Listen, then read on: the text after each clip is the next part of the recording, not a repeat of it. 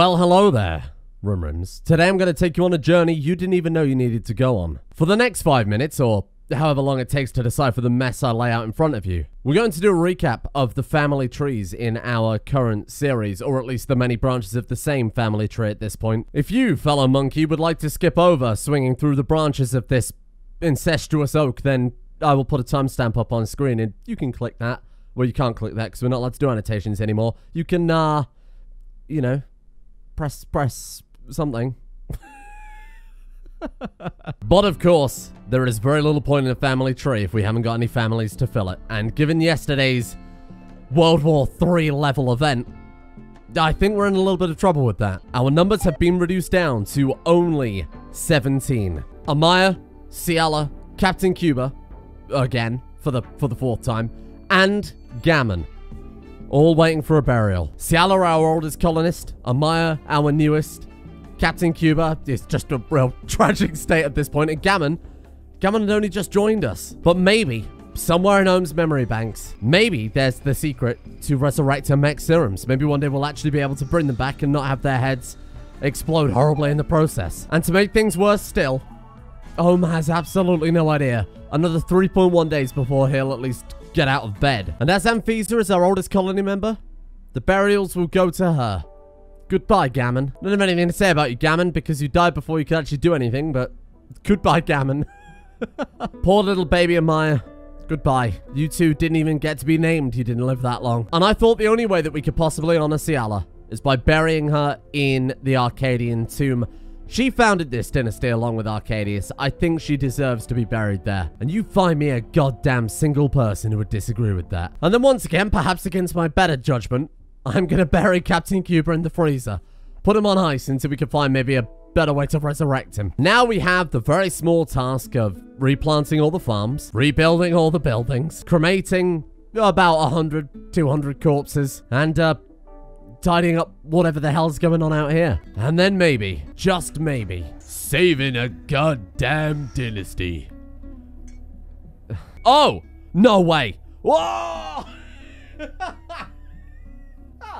Never mind, I'm gonna do shit. Gee, Arcadius, I'm so sorry to hear about your grandmother turned lover.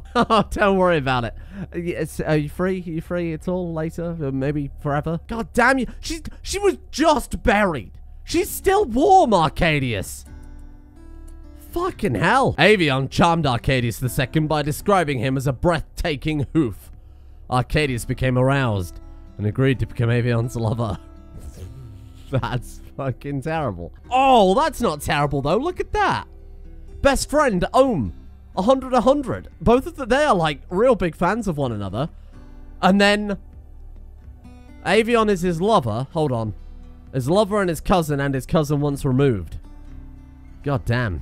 Oh, it gets worse when you realize his mother is also his cousin. I don't want to... We've been over the family tree once. I'm alright. Do not go that way. Only madness lies there. Well, madness lies there, and cousins with other cousins, and grandmothers with grandsons, and shit, it's just awful. What the hell?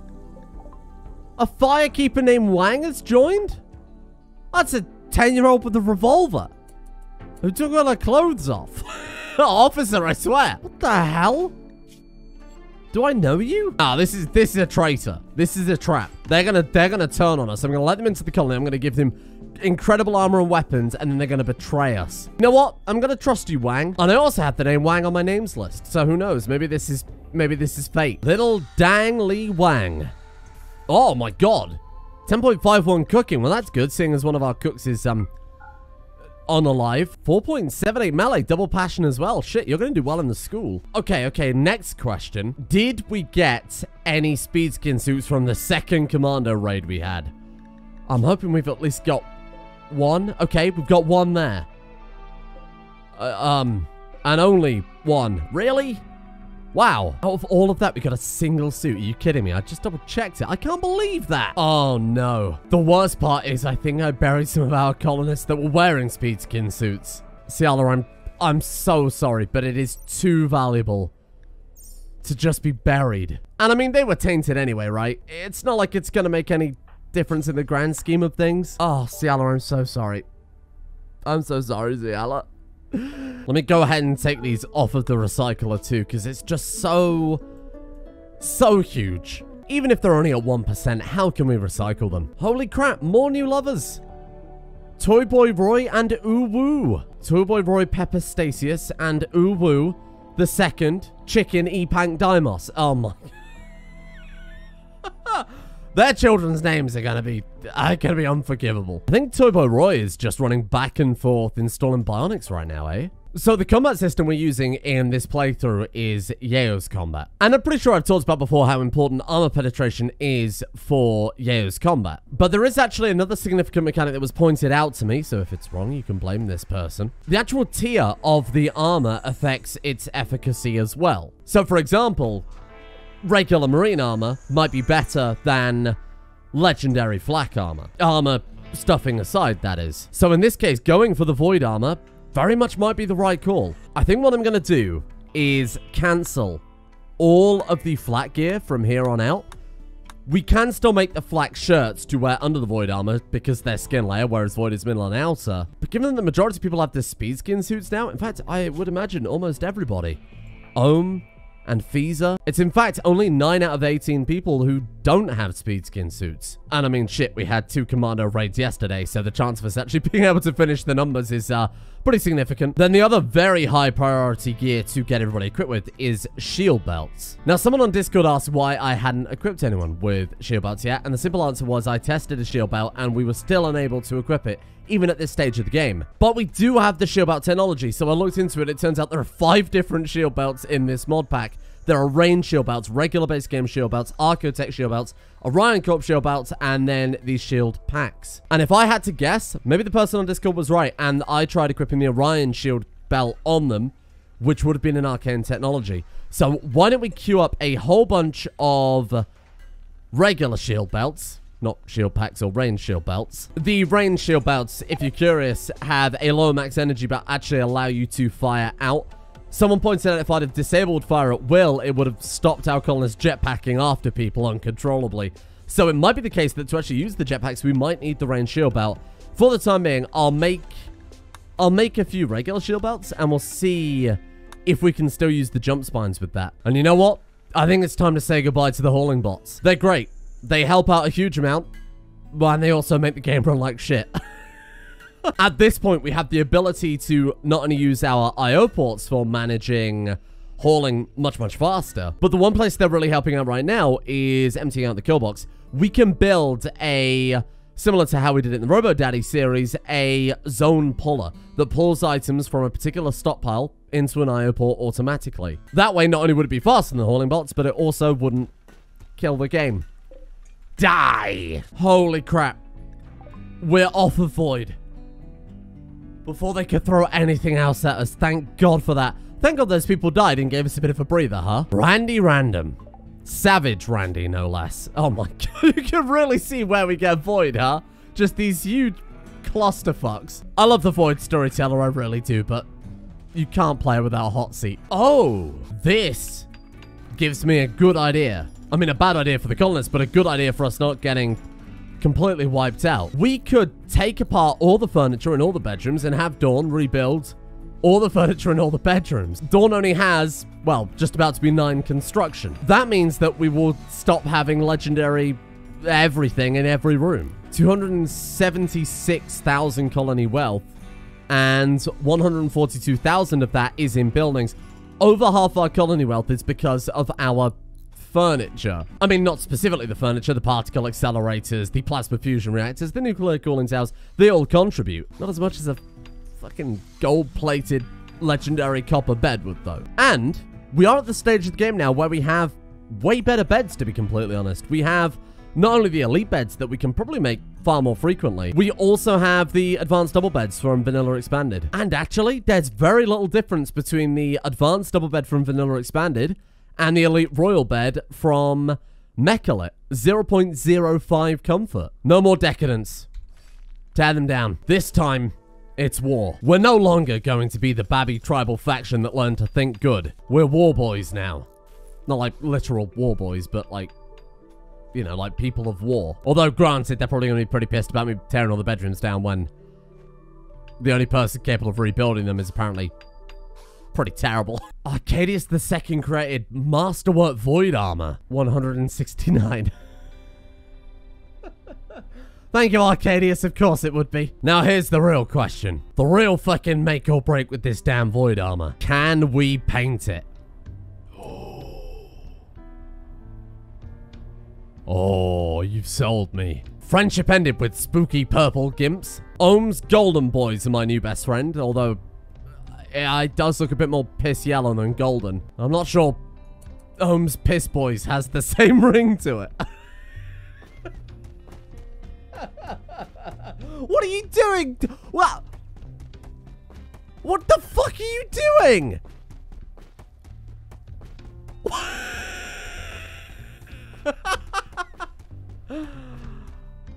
Oh, thanks, Toy Boy Roy. I really appreciate the help. I was about to say, if YouTube wouldn't clap me for it, I would absolutely name this episode Ohm's Piss Boys. Toy Boy Roy Pepistasius Colony Littera.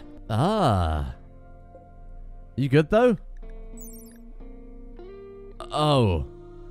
Oh. Thanks, Hocus and Mondo. Very cool. Any second now, we get ourselves on Ohm.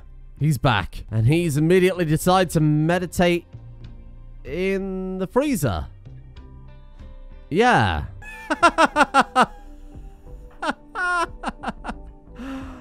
You called your baby smelly? Damn it, Ohm. The people haven't got anywhere to sleep. If only some idiot hadn't taken away all of these beds. I've also told them to thicken up the walls with more antimatter going through the mountains now as well, so we don't get a repeat of what happened last time. Told you, no more messing around. We're piss boys now. I lied. There are in fact 8 shield belts. It's just some of them you can't research.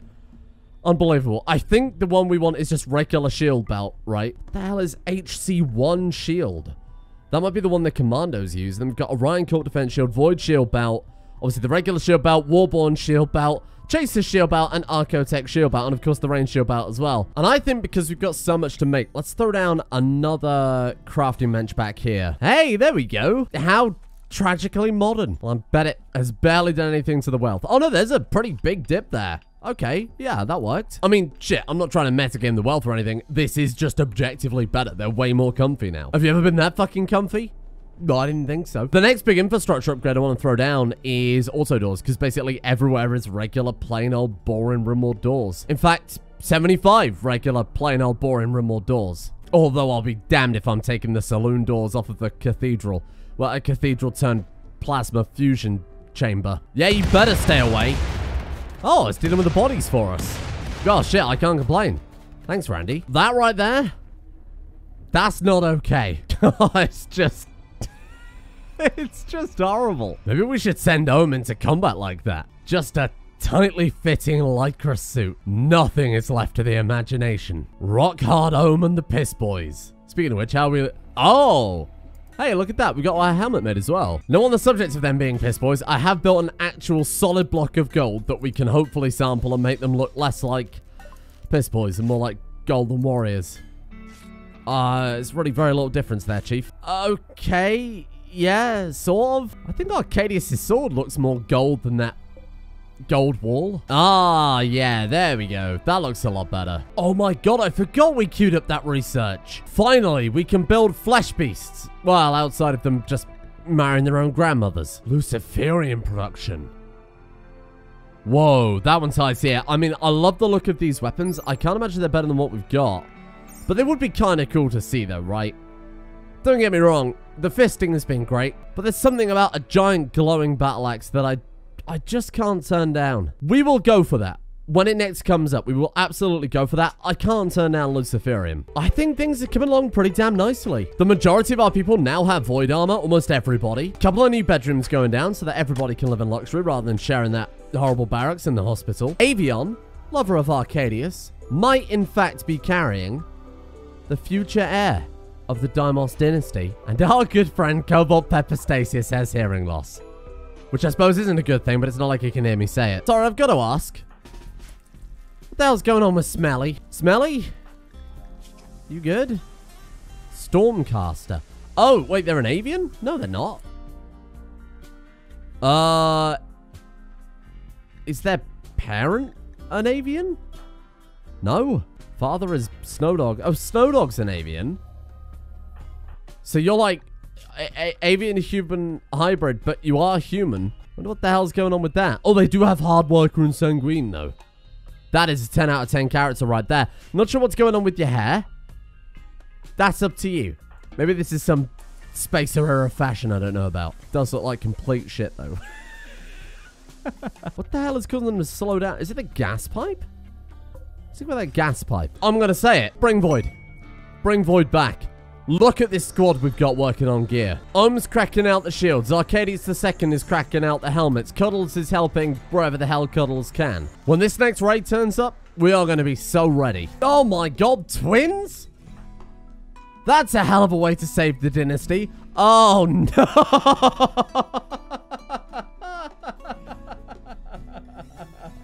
Put them back. Put them back right now. Nana to E chicken be fuck. Nana the second chicken E pank dimos. And Brett to chicken E pank dimos. I'm deciding whether I want to go for 2 or the second. Because they're not the second. It's... Thank you. You're blocking the door, Avion. Get out the fucking way. I had a name on my names list perfect for this tiny child. The baby, formerly known as Brett, is now known as Brigadier Lebowski, which makes their full name Brigadier Lebowski II Chicken E-Pank Dimos. And it also kind of makes sense because the Arcadians in the colony, the leader of the Arcadians, has always been afforded a special military status. In this case, they've got some golden armor and a very fancy, not cursed sword. What do you like, Brigadier Lebowski? Because you got a lot of mountain lover. Ooh. Feels happy being near a large mountain. Well, I suppose you're in luck. Is that actually working? Mountain lover, hey, there we go, +5. Oh shit, that's permanent +5 mood, eh? That was pretty good. And then also super immune. Super immune is incredible. And then we have Corrupt the Second Chicken E-Pank Dimos. Hello, Corrupt the Second Chicken E... Your parents are both your second cousin. God, my head. Underground a beautiful wimp. Fine. What a way to save the dynasty, though. Twins. Maybe we should try going for that Resurrector Mech Serum. Bring back Captain Cuba. I'm not risking the psychic resurrection again. There's gonna be nothing of the poor guy left. I did say I would do it. Weapon loss recipes. I mean, I'll probably take this over everything else anyway.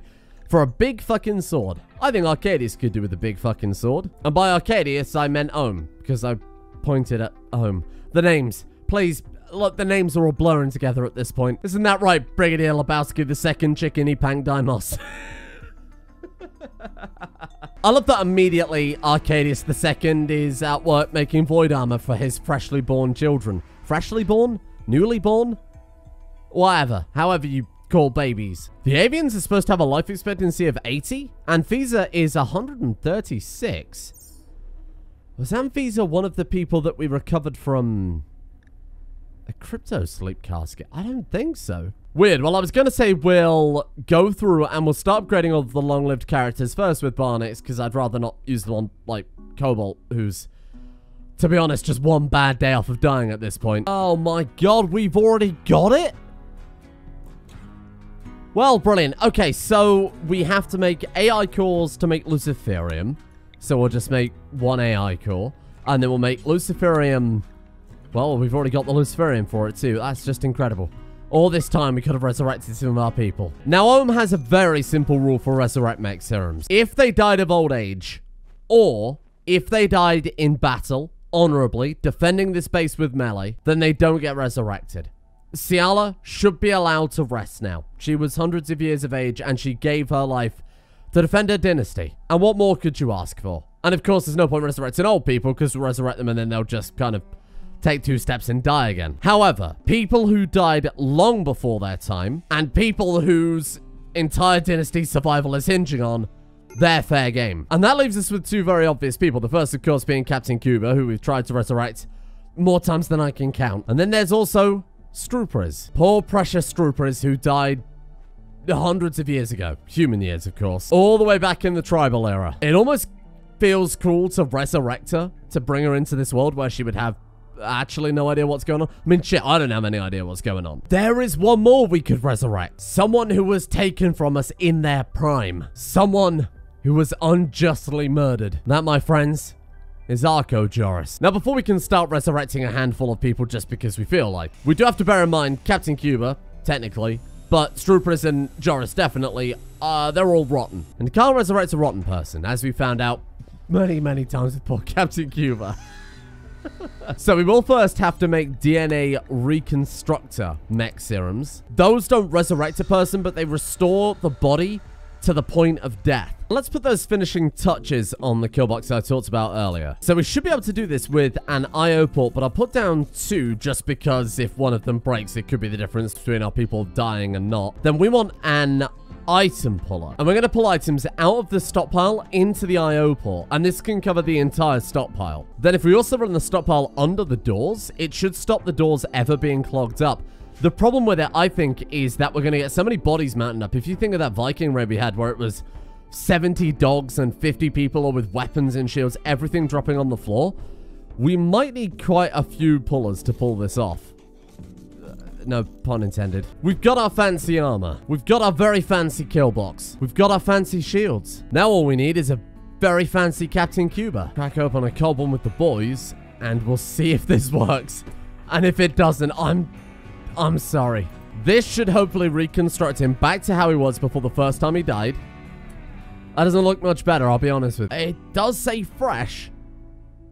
It does say fresh, but it really does not look it. And then we resurrect. Now, bear in mind with this, there'll be a few days recovery time. But at least, well, I mean, there was before anyway. But at least this way it also won't take home out with it. He's back. Hey! Put that down, Cobalt. Captain Cuba, welcome back, my friend. On to the next one. My good friend, Archo-Joris. Oh my god. Look at how far you've fallen. Oh no! It doesn't work? Use Archo-Joris. No! Oh, Archo-Joris. Can we just resurrect him? Fuck it. Just cut out the... We can't resurrect him. He's done for. And last but not least, and maybe the most important of all, Ohm's oldest friend, Strupriz. What? That's not working either? Why? What? Ah! It's because she was reserved by somebody else. I wonder if we can bring back Joris then. One Strupriz. Oh. She seems to not have a head. Oh, because we tried resurrecting her psychically and it's taken her back to where she died. So yes, she's fresh, but she's also 56% missing. There's hope. Little Joris. Hey, there we go. Oh my god, this is such a great day. The legends return. Joris is back. And finally, Strupriz. Holy crap, she's gonna be confused. And out of the plasma fusion reactor, the crazy armor, the weapons, the buildings, I think the hardest thing to explain is why Ohm can suddenly talk. Shotgun Diplomacy and Snowdog are beginning their marriage ceremony. Oh, happy day. Oh. Snowdog, are you good? Oh, there we go. Took him a minute. Snowdog, Bon Sabat, and Shotgun Diplomacy Pepper Stasius. Not that it really matters at this point, I'll be completely honest with you. How's Fendeldorp doing these days? I did install a joy wire in her. So is it only minus 20 overall? As long as we keep her happy, she should be fine. I mean, look, the plus 7 from the rec room, the plus 6 from the bedroom. And as long as she keeps eating the fancy meals, we're actually able to do it. We're actually able to keep someone with Zer's corruption in the colony and happy, more to the point. I mean, look, things are going to be confusing enough for Strupriz as it is that I think she'll be overloaded. We might as well double down on it and also get the implants out of the way too. Ohm, you can talk. Oh, Ohm, I can fly. Oh my god, look, it still remembers her club. Whoa. Talk about insult to injury. Holy shit. That completely wiped out our steel supply. Holy crap. And speaking of wiping out supplies, I gotta get rid of some of this gold. Oh my god, I've got to get rid of a lot of things. This is nuts. Burn it all. Burn it all. If we don't need it, burn it. All the copper that we had from tearing down all those buildings. All the... Oh, again? All the crazy shit we took about the quarries but never actually had a use for. All it's doing is sitting around building up colony wealth, and I mean, we really don't need that. Holy shit, we can actually see all the items we've got. Look at this. And then in here is only the stuff that we actually want to keep. This will be the stuff for the for the babies and Captain Cuba and Stroopers when they get up. I feel like today's been really good for organizing shit. We've organized the family tree. We've sorted the dynasties out. The buildings have been redone. That's quite nice. I won't lie, it was a wake-up call yesterday, you know? It was a complete fucking mess. Nords people from the Red Wolf clan. Oh, poor Nords people. Poor, sweet Nords people. With your beta poly helmets. Yeah, alright. Oh, we didn't quite finish building the kill box pullers. Damn it. Oh no, Dawn is frail and she can't move anymore. Ah, burn scar on the brain because of the APB-1 rifle. And now because she's frail, because it's her birthday, she's done for. We're gonna have to find a way to cure her. Okay, that's doable. We can do that at some stage. Oh shit, here they come. I was hoping we'd at least get one of these online, but that's okay. Something we could test tomorrow. I don't suppose they've delivered the resources, have they? Well, they fucking have. We're just waiting for a builder. That landmine blew up into a... Is that supposed to happen? They're supposed to leave behind the shells that blow up to kill them in the first place? That doesn't seem right. Oh shit, they're all built. Well, that was a bloody fast turnaround. And then we have to overclock every single one of them so they work faster. And then on the filter, we allow all. If I've set that up right, they should immediately start grabbing the crap that's on the floor over there when I unpause. Oh. Fucking no. Oh, they are. Look, placing component. Okay, then we say here, and we go digital storage unit, and then this one we'll call killbox crap. And then watch. Yes. Well, kind of. What the fuck are you doing, Stroopers, you moron? I know you're new here, but good God, Stroopers. She said to fucking search and destroy. Should remember that from where she's been resurrected. Why is it not pulling the weapons though? Placing component, sure. Ah, I know.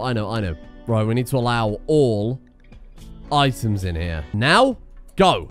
Yeah, there we go. Look at that. Perfect. A little bit late because, I mean, the enemies are here, but that's all right. Yeah, stop them, though. You go here. You go here. Give me a second. Oh, you can't wear beta poly guardian armor?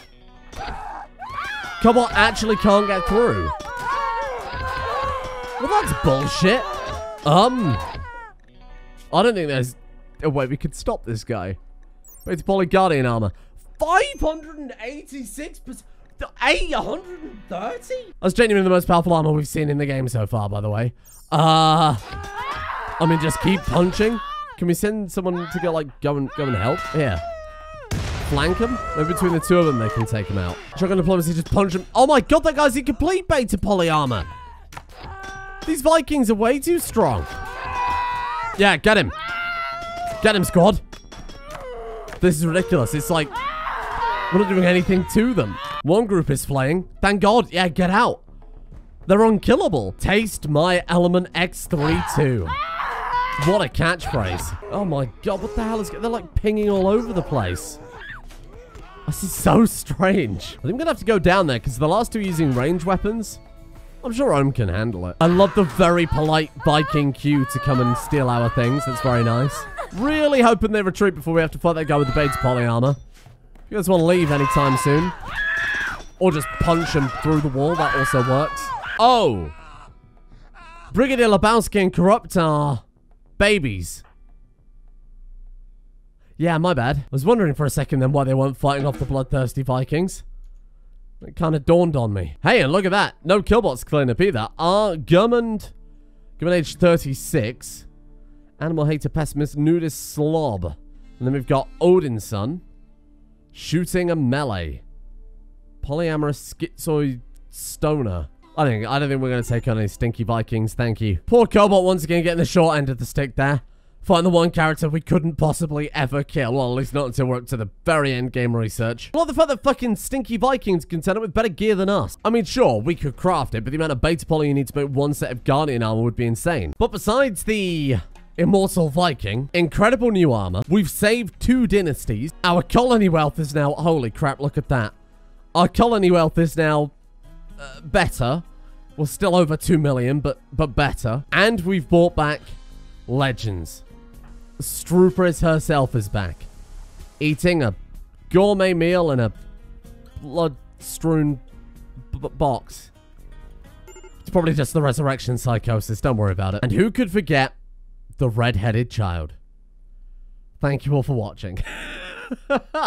Today's been a very weird one, I will admit. It's quite nice to have caught up with all the family trees and get everything kind of back in line and everything fixed, but it's just so weird. It's just always so strange.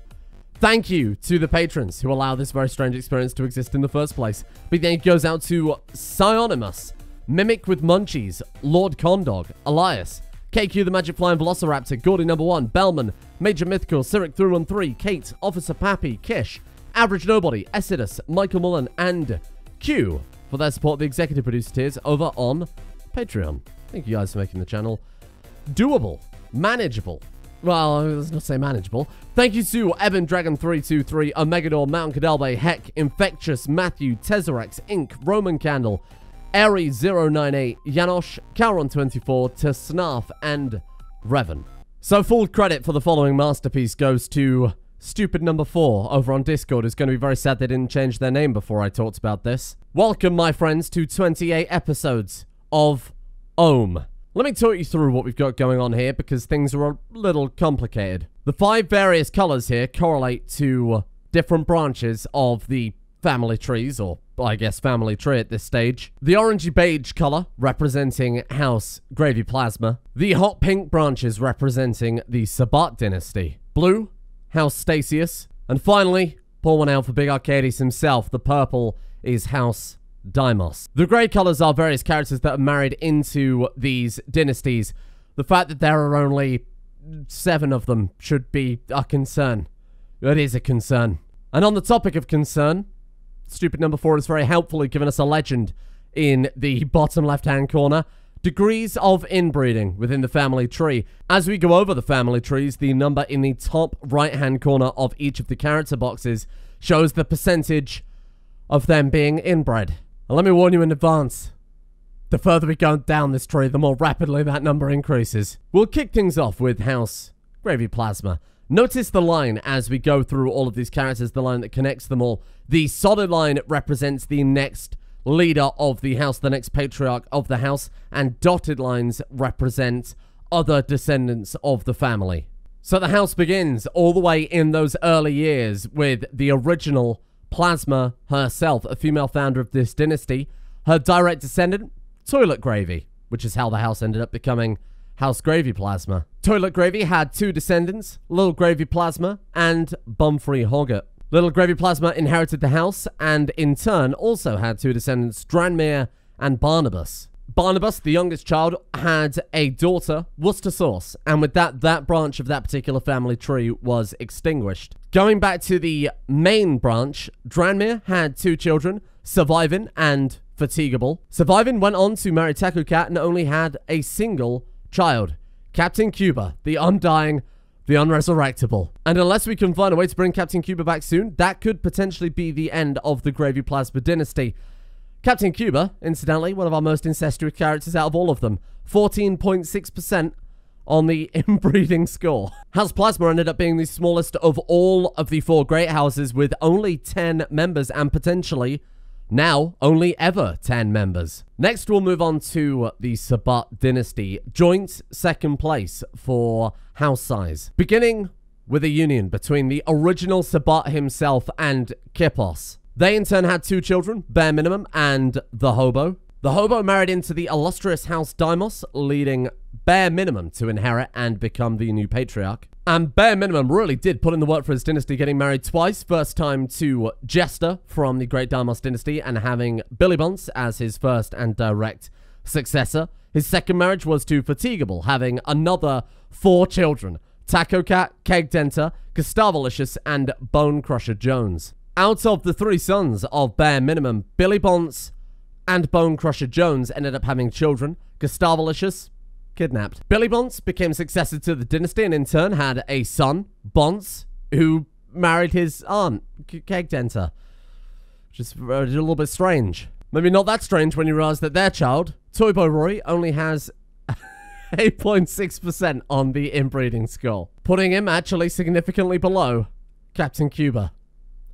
What did you people do? And in conclusion, that leaves Toy Boy Roy and Hezron as the two most final members of the Sabat dynasty, giving House Sabat a score of 12. Then, joint with Sabat, with another score of 12, we have House Stasius, founded many years ago by the original Stasius, who eventually married Collateral Cleavage and had 2 children, Big Pepper and Sugar. Big Pepper, as the successor, in turn married Cassandra and had a son, Beckle Peckle. Beckle Peckle succeeded Big Pepper and in turn had another 3 children, Cobalt, Dawn, and Bap Snug. Cobalt became the eventual successor and married 2 times, Taco Cat and Cuddles, having a total of 5 children, Shotgun Diplomacy, Penny, Vladimir, Avion, and Susamu, leaving Vladimir as the expected successor to House Stasius. And then finally, the big man himself, Arcadius, the Obsidian Saint, founder of House Deimos. Now, to my knowledge, the family tree doesn't track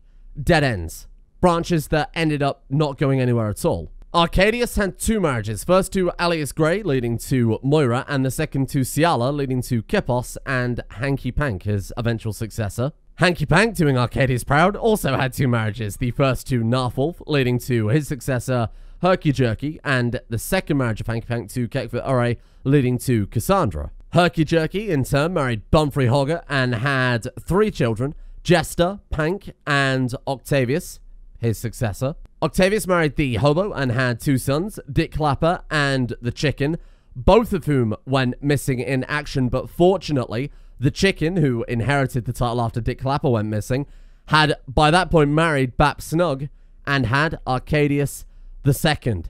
As he was kidnapped, Arcadius II was born, saving the dynasty, almost wiping out the line of Arcadius. Arcadius II, in a show of phenomenally big dick energy, ended up marrying his own great-great-great-grandmother, Ciala, the person who married original Arcadius. And they had a daughter, Uwu. And then, tragically, our oldest colonist, Ciala, was killed, leaving House Arcadius, House Deimos, potentially without a successor, without a male heir. And with a total of 13 members, House Deimos is just about edging the lead.